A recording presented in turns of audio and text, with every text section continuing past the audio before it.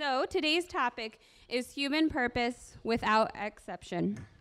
We have two speakers tonight, Serena Dyksen and Melanie Garcia. Serena, at the age of 13, found out she was pregnant, forcing her to make some big choices that would impact the rest of her life. We'll hear more about her story and her encounter with God that led her to her position in ministry, inspiring others by teaching them worth and unconditional love in Christ. Melanie is a program manager at St. Joe County Right for Life. Both in her personal life and work life, Melanie is committed to empowering people to share the gospel of life and defend the unborn with grace and reason. She also would like you to all to know that she is a huge Lord of the Rings fan and will be quoting Tolkien. So I'd like to introduce him to you. Just needed to drop that name, and that's all I need to do. But the only thing I liked, I like talking about Lord of the Rings better than I like talking about abortion, but it's close. So I'm so glad Theology on Tap invited Serena and I to talk on human purpose and dignity and abortion, because these topics have really been in the news and in discourse lately for a couple of reasons, especially certain laws being passed.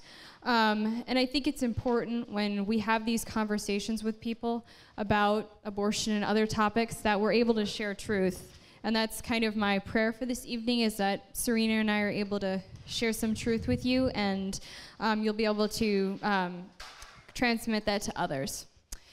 So, probably the main reason that abortion has been in the news and in social media discussions so much in the past couple of months is because certain states are passing radical laws on abortion on both sides.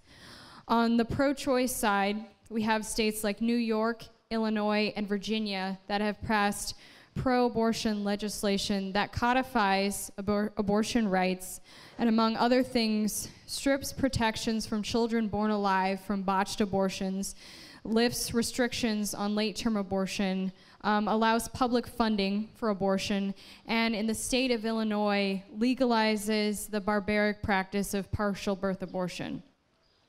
On the flip side, we have the more conservative states, such as Georgia and Ohio, passing bills that directly challenge Roe versus Wade. Georgia and Ohio have passed heartbeat bills, which ban abortion when a fetal heartbeat is detectable.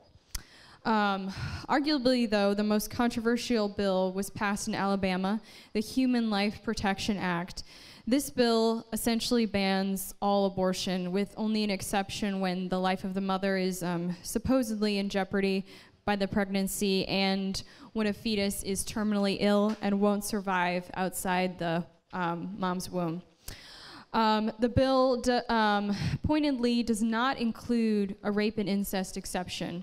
A rape and incest exception means that victims of rape and incest can seek an abortion when other members of the population are prohibited from doing so.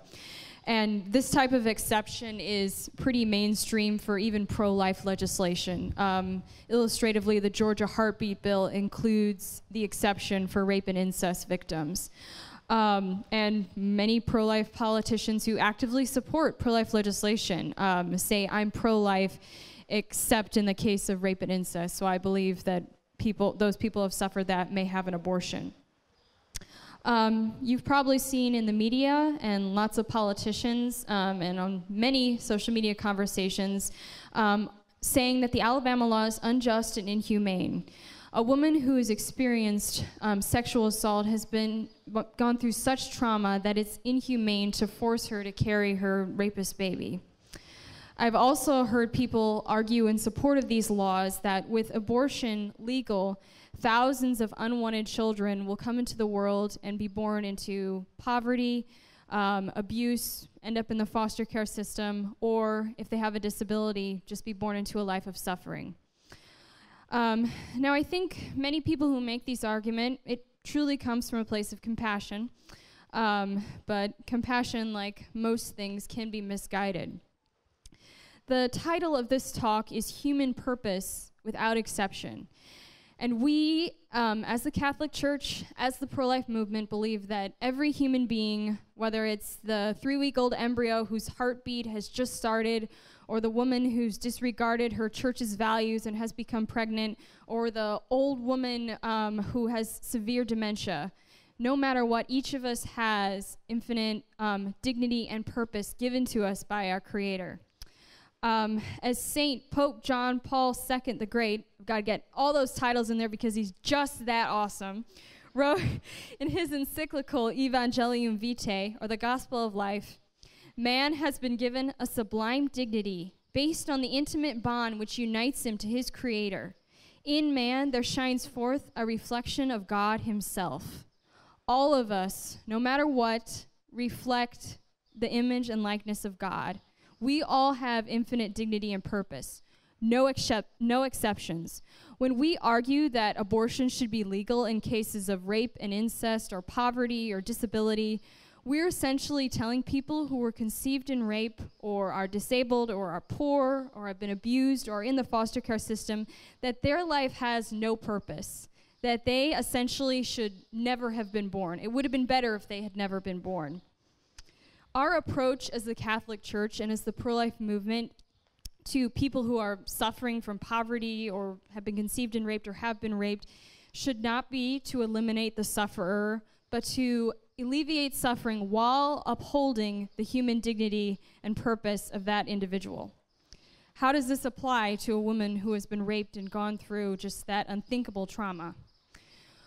When we as a society, and a society, especially the media essentially does this, tells a woman who has been raped that abortion is her best option, we're essentially telling her that we don't really care enough to really help her. This is the easy way out for us, and we're taking the easy way out because we really don't want to deal with the actual problem.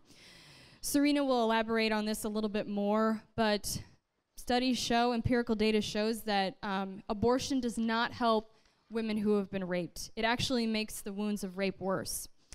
In a study by Dr. David Reardon, he found that 73% of rape victims choose life, and they were able to find healing through that sacrificial bearing of their child. Another note, Alabama just passed a law taking away parental rights from rapists. This is a really good step in the right direction of bringing real healing to women who have been raped and who choose life. Continuing, the same study found that 88% of women who were raped and chose abortion regretted their decision. These women were at a higher risk for murder by suicide, for death by murder or suicide, drug overdoses, depression, and addiction.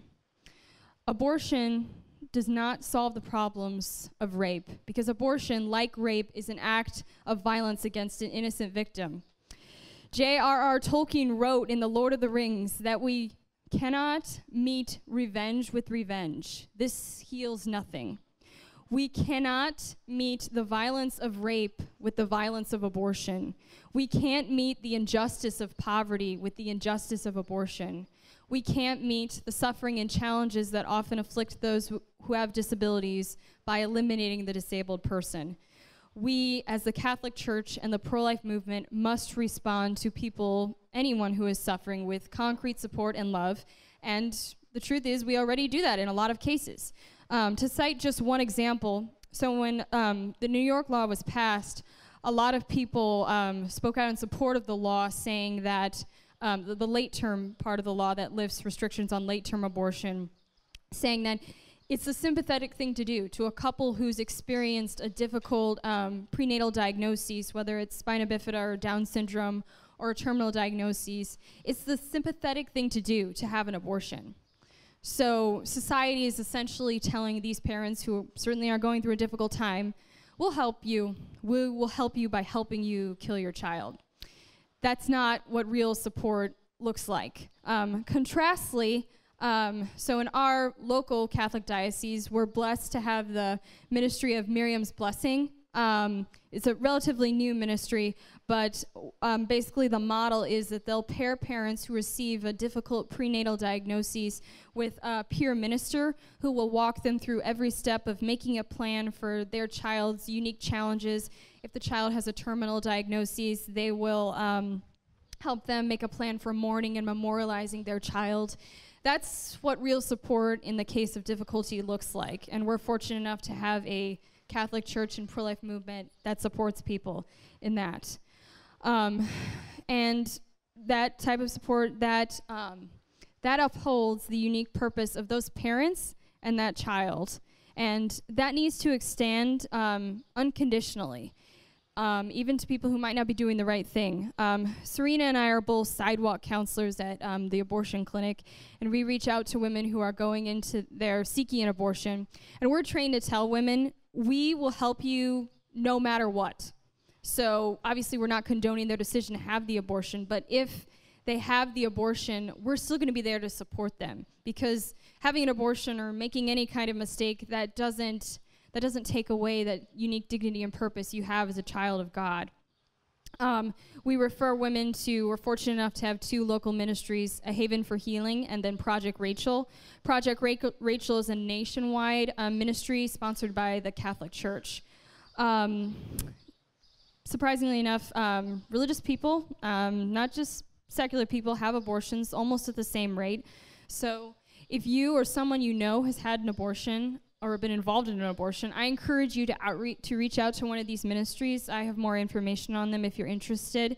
Working with both of them in my position at Right to Life, they just offer beautiful, unconditional support and healing to both men and women who've been hurt by abortion.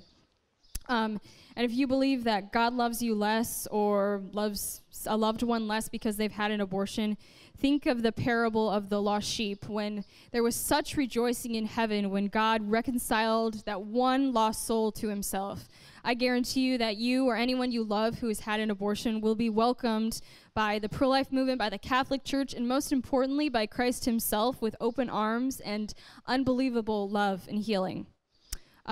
So those are my claims. I have an English degree, and I was taught that you need to make a claim or a thesis, and then you provide evidence and examples. So I'm going to introduce my example, which is Serena and her beautiful story. I've been working with Serena the past several months on sidewalk counseling and other pro-life activities, and I don't know if there's anyone who inspires me as much as she does. I first encountered her when she messaged Right to Life's Facebook page, sharing her deeply personal testimony and just, taking a huge risk and trusting that with strangers. I mean, she didn't know he was going to see that, but her passion for helping women is so strong that she was willing to take that risk. And I'm sure you'll be as inspired by her as I am. You're privileged because this is one of her first speaking engagements. I think one day she'll be a great pro-life speaker like Abby Johnson or Ryan Baumberger, so you have bragging rights in being here tonight. You'll get to say one day, I was at one of Serena Dyksen's first presentations. So let me introduce Serena.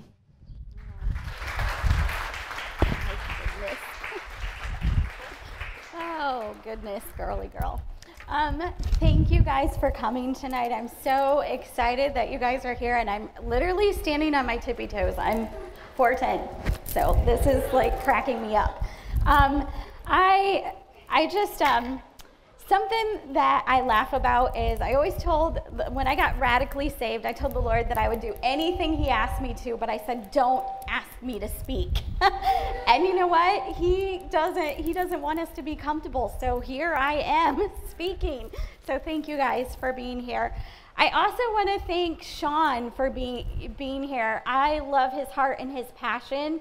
I am just so blessed that I got to meet him, so thank you. And also Melanie, thank you so much.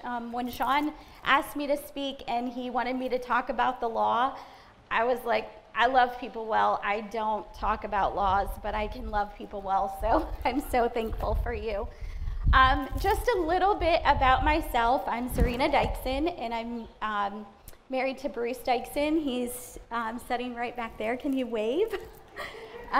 We've been married for 26 years, and we have 2 grown children, and I'm a Nana, and I love being a Nana. It is the best thing in the world. We have attended Napanee Missionary Church for the last 8 years.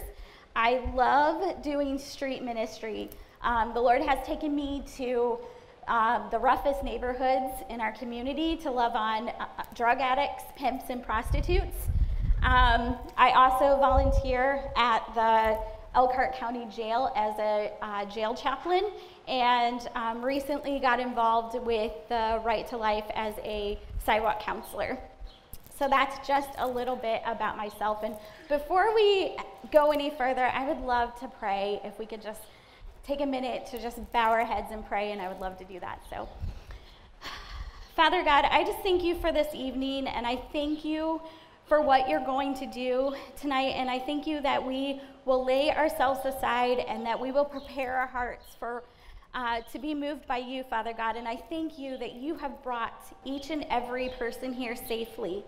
Lord, you know every single hurt that is in this room, and I thank you that you are a healer and a redeemer.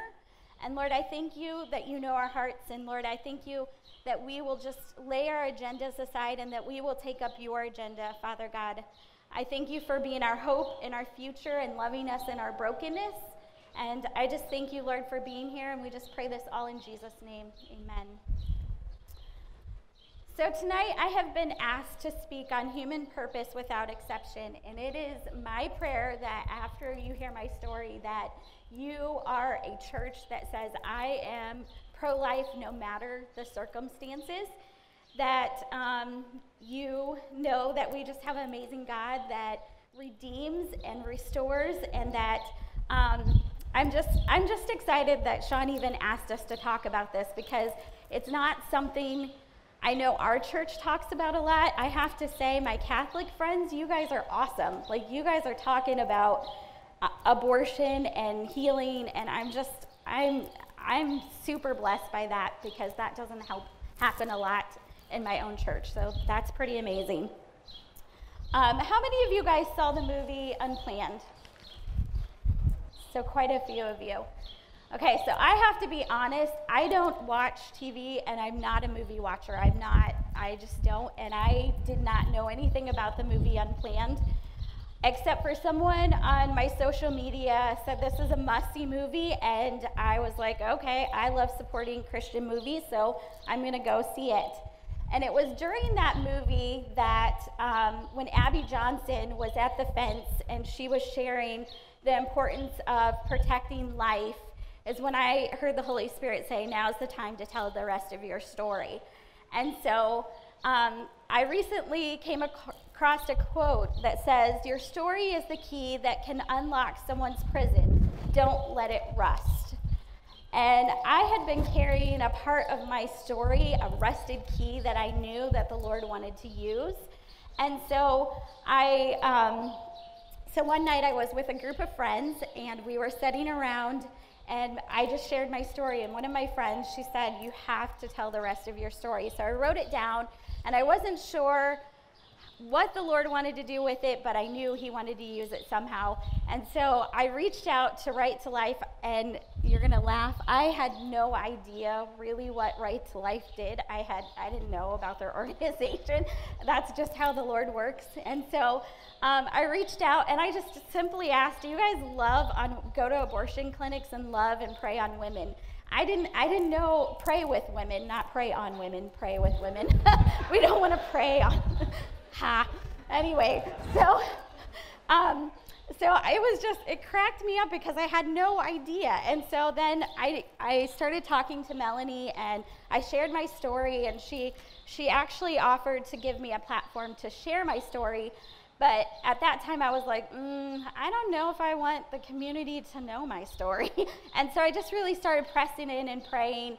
And I felt like the Lord said, now's the time to share your story. You need to trust me. And so I did. During that time, she also shared that they were going to do sidewalk counseling. And anybody that knows me knows that I love people. And so I was all in. I was just all in. I'm like, sign me up. And so I started sidewalk counseling. Also during this time, my schedule was completely cleared. I was working for a ministry, and they shut the ministry down. So I was like, all right, am I supposed to be moving towards the pro-life movement? I really wasn't sure exactly what was going on there. And I started job hunting, and the Lord just kept closing door after door after door. And one day I just kind of on my social media kind of vented a little bit of my frustration, And through that, I got a message from a lady named Julie, and she actually is part of Teen Challenge Ministries, which I serve on a board, and I absolutely love their ministry. And her uncle actually started Teen Challenge Ministry, and I don't even know why, but I kind of shared my story, and she said, "Can I interview you?" And I, of course, said yes, and it actually exploded. I was not anticipating my story to spread as fast as it did, and I've seen the Lord using it, and women contacting me and reaching out, and just a lot of healing happening. So just a little bit, I'm just going to start my story. So I grew up in a pretty dysfunctional home. We were pretty poor. We were unchurched. And a lot of times we would just, my parents couldn't pay their bills. We would move in the middle of the night, and we would be on our way. And when I was about 11 years old, we had briefly moved to North Carolina and moved back. We never stayed in one spot very long. And we came back, and my aunt had recently got married, and she was asking me to babysit, and I started babysitting for them, and my uncle started sexually abusing me, and by the age of 13, I had been raped, and I was pregnant. I had shared with someone on the bus, when you move around a lot, you don't make friends easily. And so I reached out to someone. I shared what was going on, and I remember being in 6th grade choir, and they came to get me, and my parents were called, and we ended up going to the doctor, and of course they gave me a pregnancy test. I was pregnant, and that was the first time I had ever heard the word abortion. I had no idea what that word was, and that was the only option that was given to my family. They didn't give any other options. And so I would later hear from my mom that the doctor actually, they were making threats that that's what had to be done. And now being part of the pro-life movement, the abortion industry is pretty nasty, so I'm not surprised that was happening.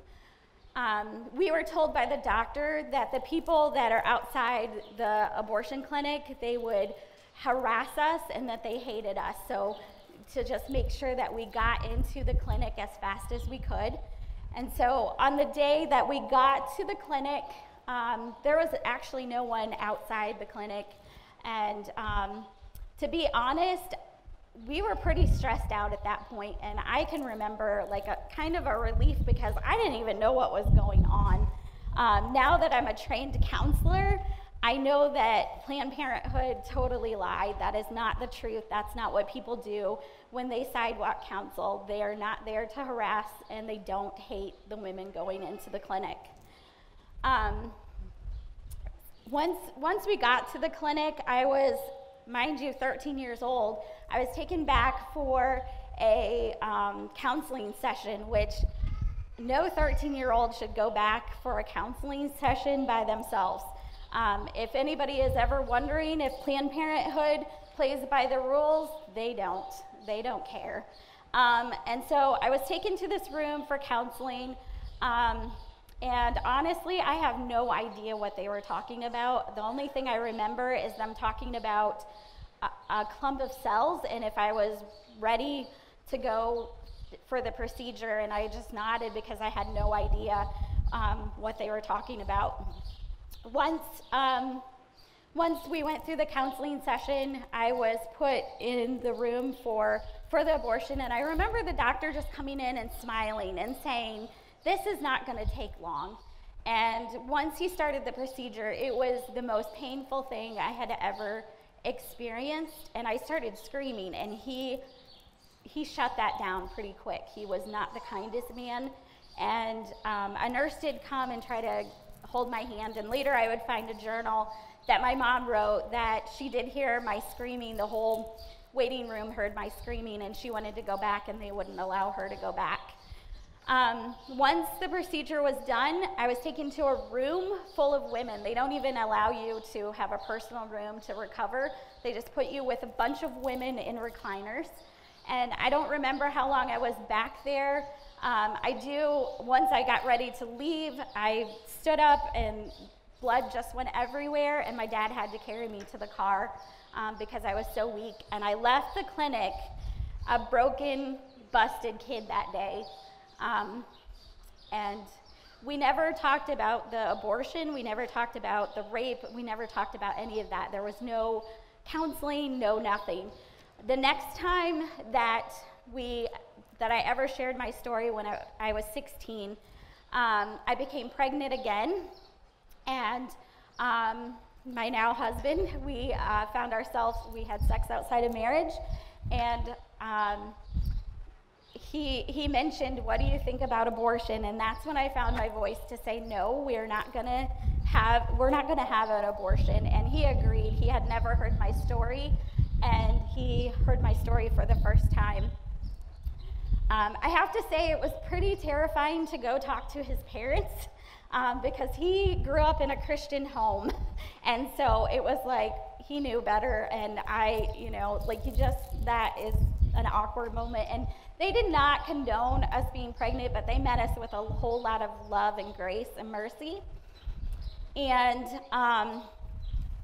we were just loved on really, really well by them. March 14th, 1993, we gave birth to a healthy baby girl, and 3 months later, we got married. We also, on that same day, my husband graduated high school. If you guys ever think that's a great idea, it's not. It was crazy. It was insane, but we made it work. What I can tell you is that we were so blessed by the church. When I didn't know how to parent, there was always some mom that would help me in the church. When we were broke as a joke, someone always had coupons, or they always had something to help us out. When we needed a car, someone always came through and made sure that we had a reliable car in our budget. And that just so blessed us and made such an impact in our life that we now do that in our own home. We have an open door policy in our home, and we just welcome people into our home because that just blessed us so much. By the age of 23, we had 2 children, and we had bought our first home, and we thought we were beating the odds. We thought we were doing great. By 25, I had my first miscarriage, which was very devastating, and pretty much led to marital issues. Later on, before I was 30, my left ovary ruptured, and I almost bled to death and lost my life. And by 29, I had a complete hysterectomy, which due to reproductive issues, which we don't know if that is because of the abortion, but it's pretty common. By middle school, when our kids hit middle school, we were hit by a crisis of our kids being abused by a close friend. And it became very clear that I had not dealt with my wounds, and my life started spiraling out of control pretty quickly. I started drinking every day. I was abusing prescription pain meds and smoking marijuana whenever I could get it. And I had moved out of our house, and we were headed to divorce, and life was not very good at all. And one night, after partying pretty hard, which I was doing pretty much every weekend, I had gotten pretty drunk that night, and I was in a parking lot, and I was in my car, and I knew I was too drunk to drive, and I started reaching out to my friends. And after a while, what you figure out is the people that you surround yourself with, either they're consumed in their own garbage, or you burn bridges pretty quick, and I had done both.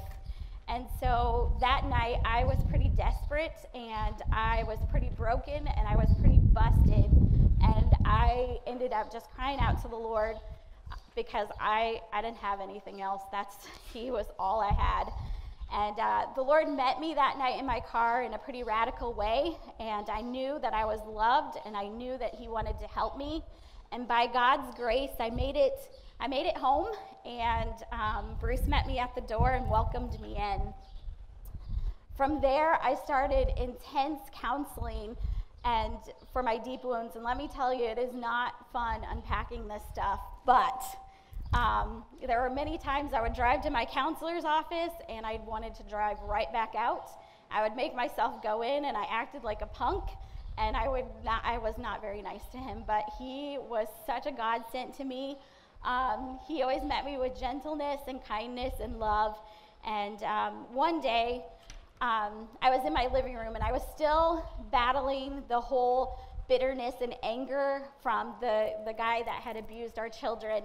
And I just couldn't let that go. And the Lord just totally met me on that day. And he took me to Lamentations 3:55 through 58, and it said, "I called your name, O Lord, from the depths of the pit. You heard my plea. Do not close your ears to my cry for relief. You came near me when you called, and you said, do not fear. You took up my case, and you redeemed my life." And it was that day that I knew that God had forgiven me, and he had set me free from all the garbage that I was carrying, even to the extent of I went to go pick up a wine bottle, and I couldn't even pick up my wine bottle that I had been drinking from every day. He set me free. He restored my marriage, and he restored the relationship with my children, and we have been so blessed to be able to welcome so many spiritual kids into our home, and I'm just so thankful for God setting me free on that day. As a post-abortive rape survivor, I want you guys to hear me loud and clear that abortion did not fix my rape. What women need for you guys to do is they need a whole lot of Jesus, a whole lot of Jesus. They also need a lot of support from you guys. They need people that are going to fight for laws to protect them from their attackers, and they need you to speak life and truth into them. Most people who support abortion after rape just have misguided compassion and mercy. In Jeremiah 29:11, it says, "For I know the plans I have for you, declares the Lord, plans to prosper you and not harm you, plans to give you a hope and a future." And I love how the Lord says he declares it. And what I know about my God is he does not have flippantly do anything. And so he is pretty good at turning messy situations into beautiful stories. I think it's easy for people to say that rape is the worst thing that could happen to someone, but what they don't know is what women experience behind the doors of Planned Parenthood or abortion clinics. My abortion was traumatic. They lied to me, they lied to my family, and they certainly didn't love me or care for me. Abortion only adds more pain and shame and guilt and keeps women in shackles. I am thankful that today I can walk in complete freedom from my past. I'm thankful that I'm able to talk about my healing, and a verse that has comforted me quite often is found in Genesis 50:20, and it says, "As for you, you meant evil against me, but God meant it for good to bring it about that many people should be kept alive as they are today." This is just a little part of my story that I thought I'd never talk about. There's always this fear that people are going to look down on you, but what I can tell you is that that is a complete lie. I have been met with such love, grace, and mercy, and I know that I walk in complete freedom and healing and forgiveness. And if there's anyone in this room that has had an abortion, I encourage you guys to go for healing. You're gonna be loved and met with so much love and grace and forgiveness and freedom in your life. It is my prayer tonight that you guys walk away from here with a new perspective regarding the exception argument to abortion, that my story doesn't fall on deaf ears, that you guys hear what abortion actually does to women, and that you guys see value, that God values every single person. He has value for every single person, and that he is amazing redeemer no matter the circumstances, that God is greater than our greatest ups and downs, and that you guys choose to give women a voice, and you speak life to them, and you speak truth to them, and that you lead them, you point them to the cross. I am so honored that you guys had me here this evening, and this was just a small little snapshot of my life. I am currently working on writing a book, and I would love for you guys, if you guys want to read it, you can reach out to me. You don't have to. You can friend me on Facebook. I love new friends, and I can keep you up to date. But before I close, I just want to say to you guys, I want to encourage you guys to be proactive. You guys need to be proactive in reaching women before they even get to the abortion clinic. Because once they get to the abortion clinic, they've already been lied to. They've already been filled with fear. They're in crisis. And so what I would suggest is you guys go to the neighborhoods. You share these resources. Or if you're not comfortable with that, you can give money to local organizations to get information out. You can volunteer as a sidewalk counselor. Invite people into your home and just love on women. And that is just some of the ways that you guys can be proactive in reaching women. And I just am so thankful for you guys.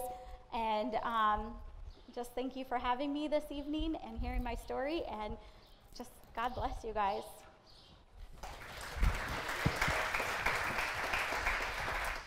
Thank you, Serena. I'm just going to wrap it up with talking a little bit more specifically about ways to get involved and the resources that we have in our community. What I love about Serena's story is how her support network, her church, her family, they didn't cast her out for violating their values. They gave her concrete support and love, and I think that's truly a model for the pro-life movement. Because if we're going to pass radical pro-life legislation like in Alabama and Georgia, we need to be there to provide radical support to women and families in crisis. It's not just enough to state that abortion is wrong. We need that. It would be unethical to leave people to struggle on their own, and we need to do that as a community and as individuals. In our community, we're fortunate enough to have truly an abundance of local resources that support women in crisis, but also just families in general. On your table, there should be a sheet with a list of 4 local organizations that provide support for women in crisis. I've got Women's Care Center, of course, Hannah's House, St. Margaret's House, Sister Marana Brocknick Health Clinic, which is a offshoot of St. Joe Health System. I was asked to do this, to highlight these resources and highlight specifically what they do, because it's important as you're working with people in your lives to know about resources in your community. So when somebody comes to you and needs help, you can point them exactly where to go. You know where to help them. At the bottom of that sheet, there's a link to hermishiana.org. And then there are Hermishiana cards on the tables too. Hermishiana is a resource that we put together that lists over 200 resources in our community that offer services to women and families. Most of them are free, but at very least they're low cost. So please go to that website and familiarize yourself with those resources, because it's really crucial that you know what to offer people. Because yes, we as a community need to provide support to women and families, and obviously public funding has a role. But like the 4 resources I have listed here are private organizations. So there's a lot we can do just as a local community in supporting women. Now, it's not just enough for a community to support. We as individuals can do so much to end abortion if we really step up and be a resource for people in our lives. Serena and I know from being at the abortion clinic that a lot of the women who go in there are only going in because they feel like it's their only other option. I had an encounter with a woman who called our office. She was sitting in the parking lot of Planned Parenthood, and she had an abortion scheduled, and she told me, I don't want to do this, but I have 4 other kids at home, and I can't get childcare. So I'm only doing this because I can't find childcare for my kids, and I can't work if I don't have childcare, and my husband's out of the picture. And we were able to get her some childcare, but it's really just emblematic of that. Most women don't, all women probably, don't want abortion. It's just something that they feel forced to do. And we can do, community has a role, but we can do so much as individuals in just impacting the people in our lives. Not everyone's called to be a sidewalk counselor, but yeah, we really need them. If you are called, you do feel called, let me or Serena know. But not everyone's able or called to be a sidewalk counselor or pray at the abortion clinic or be a counselor at Women's Care Center. But everyone is called to love those around them and be supportive of those around them. And you can kind of live this holistic pro-life light in just little ways, like babysit free of charge for a single mom that you know. When you go out shopping, make it a habit of like picking up one extra item to donate to a homeless shelter or a family in need, or a pregnancy resource center. When a new family, make a meal for a family with a newborn. Or even smaller than that, encourage, when you see a mom in the store and her kids are acting up, give her a word of encouragement, say, everyone has bad days, you look like you're doing a good job. I know that my mom always gets super embarrassed when that happens in public. It means a lot if you just let somebody know that, that you care. Be a good listener. I get quite a few people call the office just asking for help, not even related to pregnancy or abortion. And they'll just talk to me for a really, really long time and spill out their deeply personal problems to a stranger. So people are really just looking for someone who cares. And we can do so much to end abortion. These legal battles are going to wage for a really long time probably, but we can do so much to end abortion in our community if we each commit to being a resource for the people in our lives. Thank you.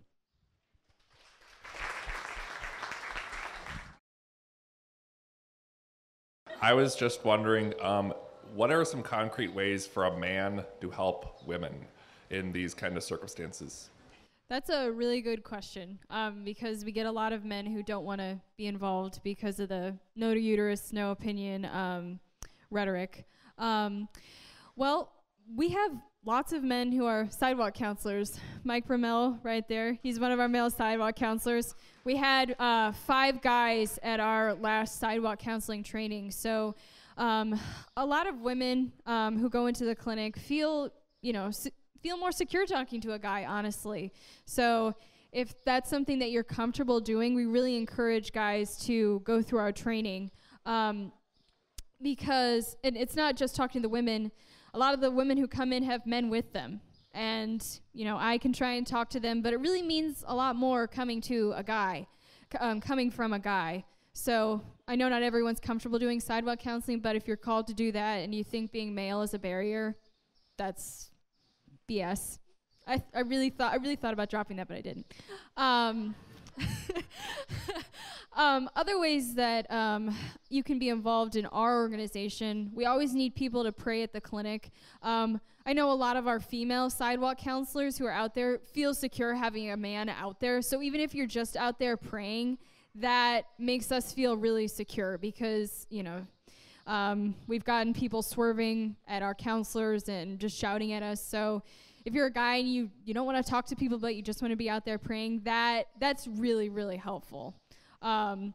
Other ways you can get involved, just basically with our organization, we're really looking for people to serve on our abortion prevention task force, which would work on monitoring the clinic, kind of gathering data. So we're hopefully being able to shut them down. I feel like that could be a chant at a Trump rally, but it'd be one I could get behind.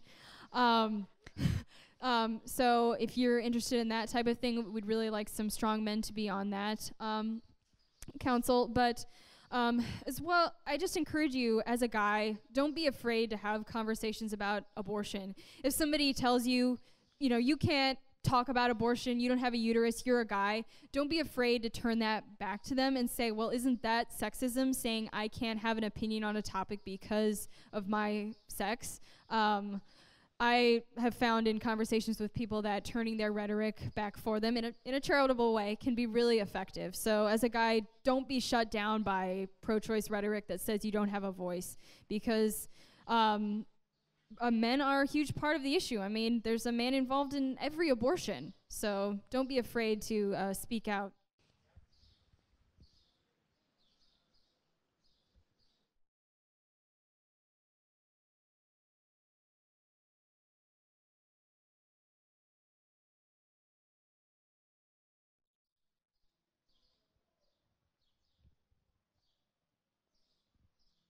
Nobody else? I will get more specific and ask you. I used to do this in class all the time. So what was one concrete way that somebody thought of to support the people in their life? I listed a couple simple ways. What's a couple of reasons that people thought of, or ways that people thought of? We were just talking about how going to events like this, informing yourselves, reading proper news articles, different things like that that really kind of help to enlighten you about the issue, and then just being compassionate with how you're talking. Somebody at our table was just saying, you should talk with somebody all the time, just in the sense of, if they had ever been through anything like this before, you should talk with that kind of compassion, understanding, and not necessarily just assume and have negative language within your talking points, because you just don't know what anybody's been through. Yeah, that's a really great point. I'm glad you brought that up.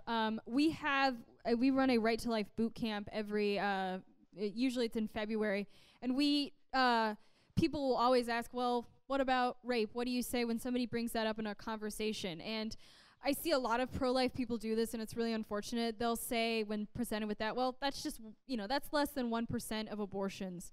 But we train people in our training to, if somebody asks that question, answer it as if, you thought that person or someone that they know had gone through a sexual assault, because if you answer it with that compassion, you're going to build that repertoire, and they're much more likely to accept your answer than just saying, oh, that's just 1%, that's less than 1%. That's not compassionate.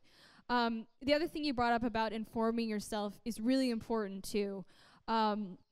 And concrete ways you can do that, follow us on social media. St. Joe County Right to Life. Follow Students for Life is a great Facebook page. Lila Rose, Abby Johnson. It's really important to know exactly what's been going on, especially with this type of legislation. With all of the laws, I saw tons of people claiming that the Alabama law, they were going to criminalize women, give women the death penalty if they sought an abortion. That's just not accurate. We at Right to Life, we actually read through the whole law. It took a long time. But we did it, and we kind of shared a fact sheet on our Facebook page. So just, having a grain of truth like that, so when you're having a conversation, when somebody brings up a falsity like that, and being able to share truth with them is really important. We also have an email list if you go to our website, and I share one news story per broadcast email, which we only do one email every 2 weeks, so it's not too much. And we also have a library with lots of great pro-life books. I know when I first started out, it was really important for me to be able to read pro-life literature, like The Unaborted Socrates by Peter Kreeft is a great one. Has anybody ever read that? I'm disappointed in you, Diego. But yeah, those types of books. Unplanned. How many people have read Unplanned? Okay. Well, we have copies of that in our library, so if you want to come check it out. They have it at the regular library, too. But yeah, just educate yourself, because when you're having conversations with people, Helen Navarre, who's one of the greatest pro-life communicators of all time, she says you need to know the footnotes of the footnotes if you're going to engage on this issue. You probably don't need to read footnotes of footnotes, but just starting with great books like Unplanned or The Unaborted Socrates, or watching Unplanned and liking pro-life news sites, that can take you a big step in the right direction, being able to, touch people with truth. So that was a very good question/comment. What were other concrete ways that people thought of for defending life and helping people? So we talked about how we need to reach children when they're younger. because they're bombarded so much with media and a very sexualized culture. So by the time they're in high school, they have already formed their opinions or have had false information fed to them. So I'm a middle school religion teacher, so I theology of the body. So this is a lot of stuff I teach to my middle schoolers, and to help them see and be able to see the truth and express the truth in a concrete way, which for a lot of them is the first time they've heard, put in a way, and helping them understand. So I think if we get to them while they're younger and help them see the truth, it will really help when they're faced with situations where they get older. But how would you go about, like, maybe those who are indifferent? Because especially at middle school, you have a lot of indifference. I'm really glad you brought that up, because one of my favorite ministries that Right to Life runs is our Life Team ministry, where we go into local 8th grade classrooms and talk to kids about fetal development and introduce them to the topic of abortion. And that's always really interesting because, I mean, when we go into Catholic schools, most of these kids have grown up pro-life, but they don't really understand the issue or even know what abortion is. So when it comes to shaking kids out of apathy, I mean, I talk about abortion. I talk about what it is. I don't show any graphic images, but I describe the procedure in a relatively sanitized way, but I tell kids about it. I was giving kind of the Life Team presentation to my younger sisters, and it really opened their eyes. I mean, my sister was like, there's no way that this is legal. This can't be true. So I think it's important, if we are going to take these preventative measures, is to share the truth with children. Don't be afraid, if you deem that they're mature enough to handle it, to give them the truth, because the pro-choice movement is just going to start feeding them lies as soon as they get, in high school or college age. When it comes to chastity education, St. Joseph County Right to Life doesn't really have a ministry with that, but I know the local churches do a really good job teaching theology of the body, which is so important. I love it so much. But I think it's we as Catholics, and obviously not everyone comes from a chastity background, to be open about sharing your personal testimony about chastity, because I'm sure everyone has one. Some people are kind of taken aback. Well, I don't have a testimony like Serena, I'm really glad Serena is here able to share her testimony. Not that I'm glad that happened to her, but you get what I mean. But if you have a testimony about, saving sex until marriage, that can be a really powerful thing to share with kids. Like when I, a young woman, go into classrooms and I talk to kids and I talk about having a beautiful relationship with my boyfriend that isn't based on sex, like that can be a really powerful witness. So don't be afraid to share, your personal chastity story with children.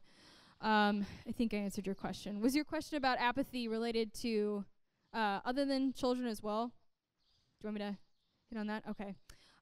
When it comes to people who are apathetic about the issue, again, I think it's important to share the truth with them. With the abortion clinic being open, I've started talking to my pro-choice friends about what goes on at the clinic and how a lot of the women being there are clearly being pressured into having the abortion, and a lot of them leave crying, and they just clearly don't want to do this. And my friends say, I had no idea that this was the case. They were under the mindset that the pro-choice, women go into abortion clinics because they want to exercise their, constitutional right to choose. That's just not the case. And sharing this with people, I see an opening for us to really share truth about what happens at an abortion clinic, whether it's the abortion procedure or what women are going through. When it comes to shaking people out of apathy, I think sometimes you have to get into the gory details, for lack of a better word, because that can really be helpful. I know Unplanned was really effective in shaking pro-life people out of their apathy, because even if you're pro-life, some pro-life people are just happy to be armchair pro-lifers. But we got just such an uptick in people calling us wanting to volunteer after seeing Unplanned and seeing the truth of abortion and what it does to children and women. So when it comes to shaking people out of apathy, don't be afraid to don't be afraid to tell them the truth about abortion and what it does to kids and women. And if that comes to sharing graphic images, then I think there's certainly a time and place for that, especially in educational settings. To go a little bit further with that, we actually did have a young man stop at our fair booth that shared that he really appreciated, what's the program? Life Team coming into his school. He knew that he valued life, but he didn't realize why he valued life. And I just want to encourage you guys as parents to have those tough talks with your kids, because our booth was in the same booth as Planned Parenthood, and let me tell you, they were targeting middle school kids. And so you guys have to be proactive. You have to have those tough conversations.